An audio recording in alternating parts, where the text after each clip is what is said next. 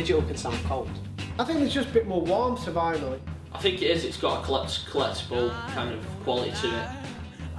Vinyl records have been around for more than 6 decades, making them the longest surviving audio format ever. Formats such as cassettes, minidisc and now CDs have all fallen out of favour, so how has the vinyl record survived so long?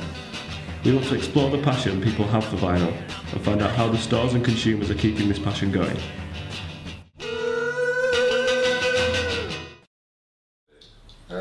I think vinyl's still popular mainly because of the format it is. I don't think there's been a better format ever introduced for people to listen to music. And it's not just the record. I think a lot of it to do with is the actual sleeve.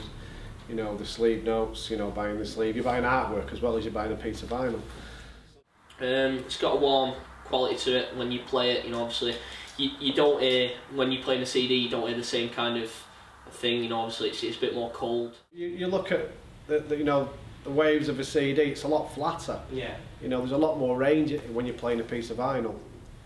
It's a cleaner sound out of CD, but it's not necessarily a better sound. It's just.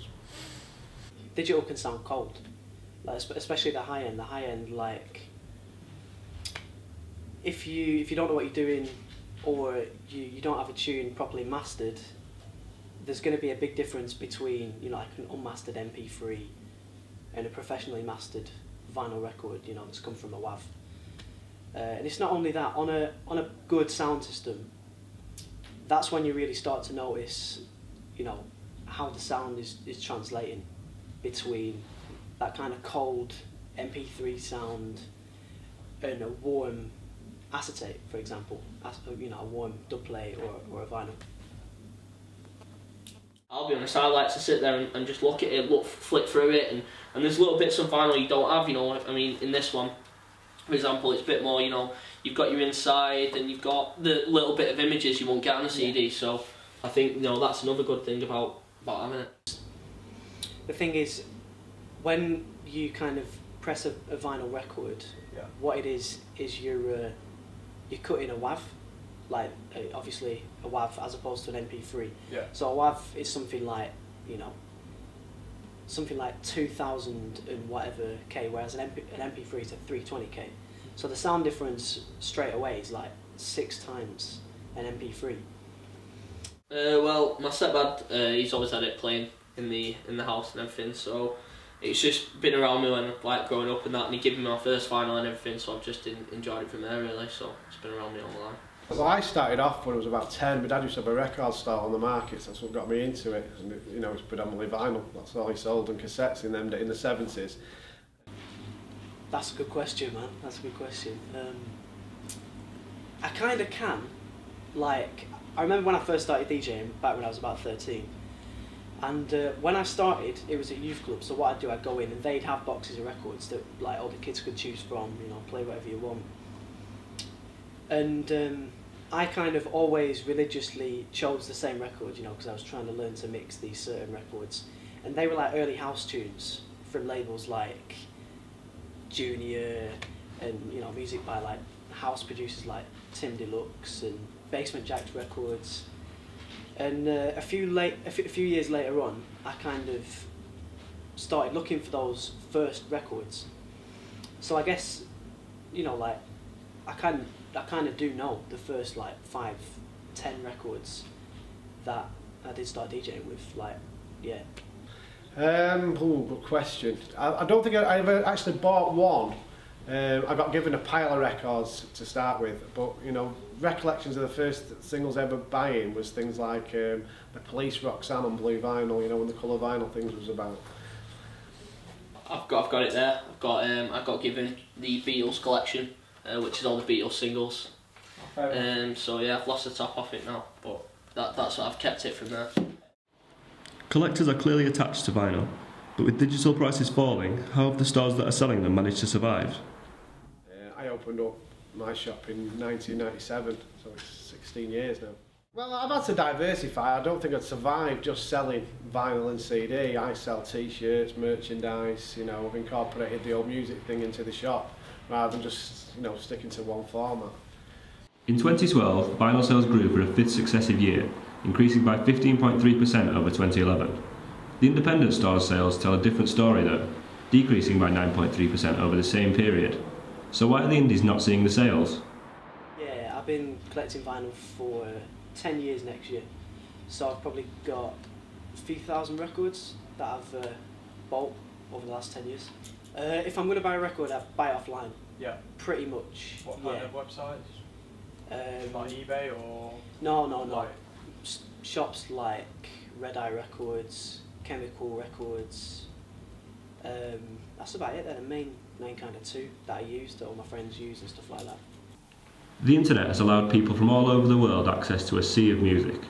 Cheap, easy and legal options such as Spotify and SoundCloud have gained a lot of popularity in recent years, as well as illegal options, leading to the downfall of major record stores like HMV and Virgin. So what is it that keeps the vinyl-only stores afloat? Well, I think our advantage is that if you're in the right place, you know, you've not got the overheads a lot what the chain stores have. They've all got high street stores, you know, where the overheads must be, you know, phenomenal.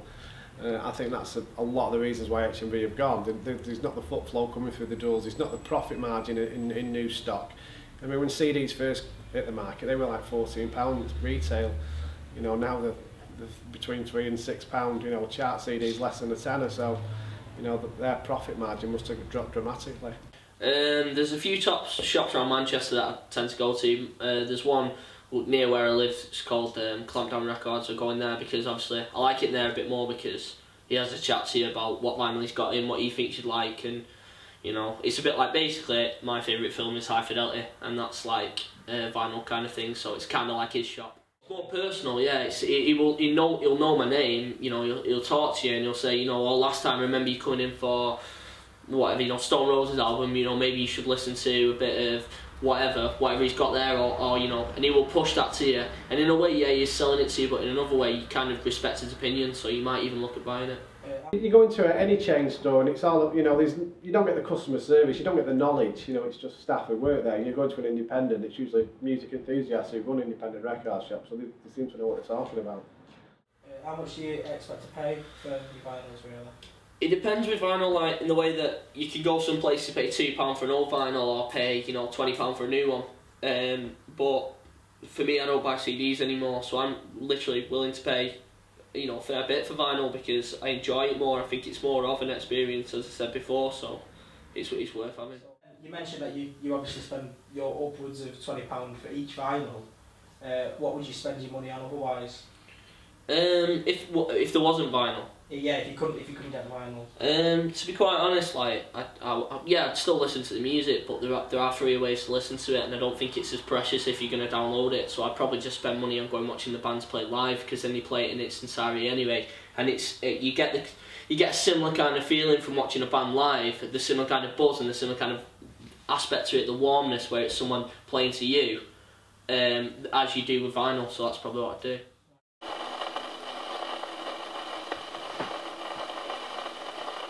It's physical, it's there, you know you can have it. As long as you've got something to play it on, you'll have your vinyl. So, I mean, that's what makes it more worth to me than having, you know, my iTunes library or whatever. So I think it's more poignant to have it, because I'd rather look. In fact, I even like looking at the fact, you know, I've got this and I can sift through it and things like that as well. People that play vinyl are often, you know, really passionate about the collection. And that's understandable, because it's obvious, like, you're paying £6 for a record, or you're paying £30 for one dub plate, you know, 2 tunes. Whereas, you know, you can get an MP3 for free. As soon as something's come out, you can get it within 24 hours for free. And put it on CD, play it, you know. So playing vinyl, especially playing dub plates, is a big commitment. Collectible kind of quality to it. I think that's why it's more niche now, because obviously people go to special stores to buy vinyl. You can't buy vinyl in your, well, obviously HMV's gone, but obviously HMVs and like your CD shops and things like that. So you have to search it, which makes it even better. Yeah, that's what keeps the market going. It's, you know, people sort of into one band, they want to collect everything by them. So if it's out in CD format as well as vinyl, they'll probably buy both formats. I think it's worth looking at the fact that if you look at what vinyl's produced now, when vinyl isn't the main kind of you know, way of listening to music is, it's always been, the music that's played's always been a niche. So you've got, you know, your Led Zeppelin, your Beatles. This was never like mainstream until later on. Whereas now, you've got mainstream bands don't release vinyl. It's bands you have to look for. So you look for them and then you find the vinyl. So I think you have to kind of, when you're looking for these bands, you're collecting the vinyl because you're supporting the band. But at the end of the day, you know, it's a bit different to buying you One Direction CDs and things like that. And obviously, I used to like when I was a kid looking at the pictures and everything. You know, the images are compressed. You can see here, obviously, they're tiny. I mean, you've got like little windows that are tiny faces in and things like that. Whereas on a CD, it's compressed that small. You wouldn't even be able to figure out who they are. That is how it was supposed to be listened to in my eyes. You know, it wasn't supposed to be listened to compressed onto an MP3 or a CD. It was supposed to be listened to on vinyl.